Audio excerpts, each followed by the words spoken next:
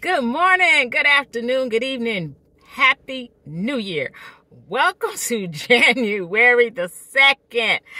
I know y'all are excited about this day as I am. And people been inboxing me, what's happening on January the 2nd? Well, Hunty, this your first time here. Welcome to the channel. First of all, we're so glad that you found us in the year 2023. Hit the button. Ring the bell, give a thumbs up, leave a comment, and then share this devotional. Yes, this is the day that the Lord has made. You know, we are excited and glad about it. I don't know about y'all, but I am so glad that the holidays is over. That's what January 2nd is about. You know, because some people can literally make you sick, make you really hate the season of Christmas because of their facades, because of their fake love and their false worship, you know, because the day after Christmas, the real people come back. You know, they put on this, Christ the King, this is the reason for the season, Jesus is the reason for the season, and then soon as Christmas is over, they cussing and fighting and, you know, killing people and just gone back to normal. And then there's those that get up there with their pajamas on and like they all one big happy family. I have never worn Christmas pajamas with my family.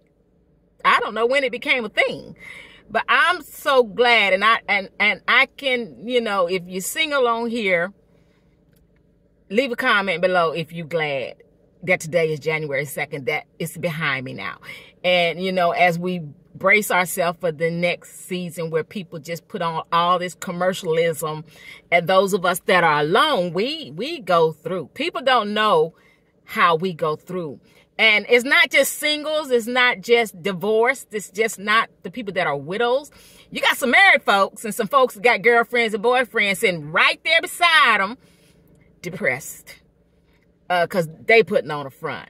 And we just glad that the holidays are over. It ain't that we don't love Jesus, because we love Jesus. We don't like y'all. We just don't like you fakers. You fake people have this phileo kind of love, but not agape. You don't consider your sisters and your brothers who are going through something.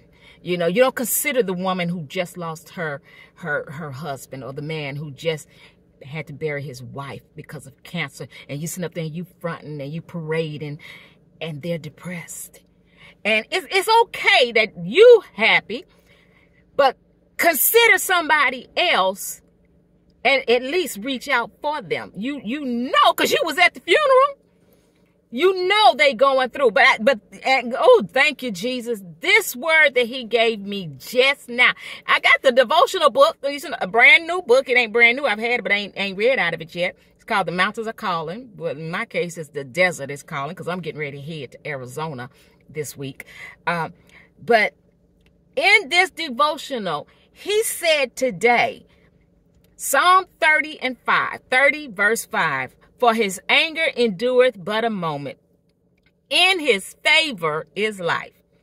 Weeping may endure for a night, but joy coming in the morning. Y'all, if I tell you that on the 2nd of January, Joe ain't coming.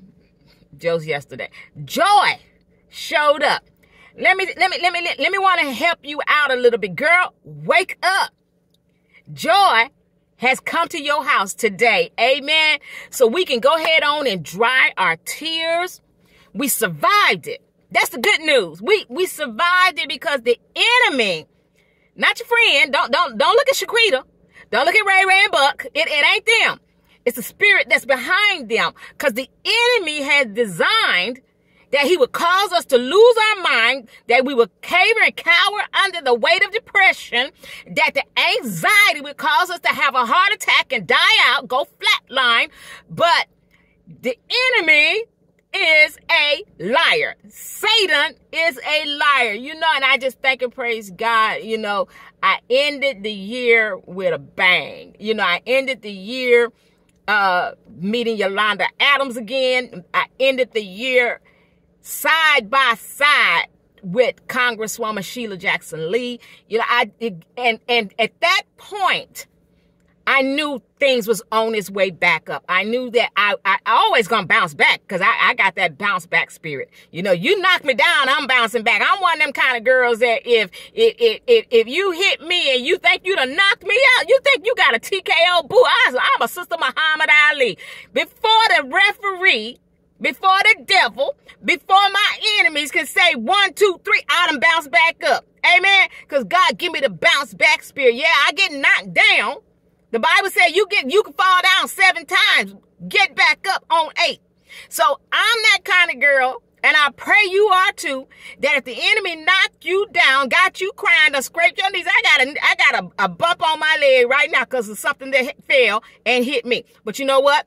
I shook it off. We got to have the bounce back spirit. Yeah, I know you done cried, girl. You gone wipe your eyes, dry your eyes. I cried too.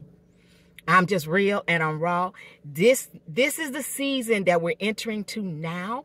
January the 2nd, I want you to do something for you. You've done for everybody else. You done took care of the kids, the grandkids, the husband, mama, daddy, Sugar Ray, boo. You done took care of everybody. Now it's time for you to take care of you. If you've ever been on an airplane, ever been on a ship, and they give you the debriefing before they take off, they tell you to pull your oxygen down and put your oxygen on first.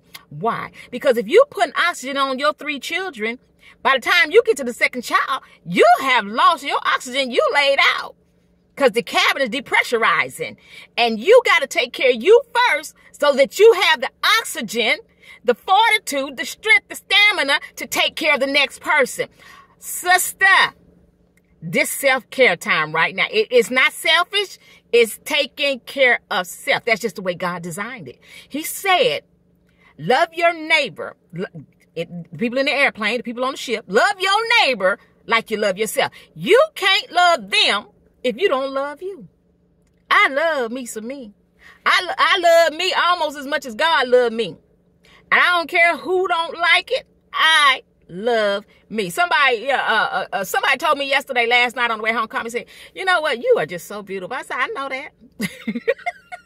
He said, oh, okay.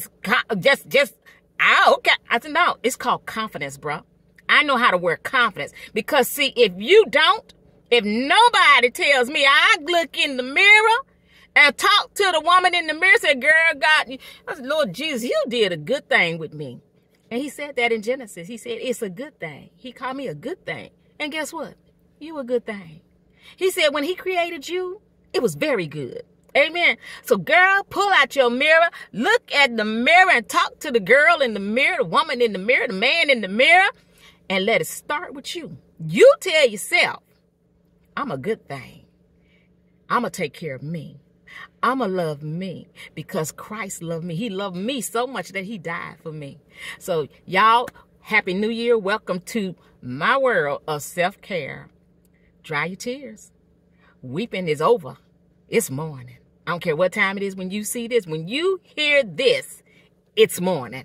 Get up, wake up, wipe up, and go up. God bless you. Don't forget to hit that button and ring that bell. It's a new season. God bless you.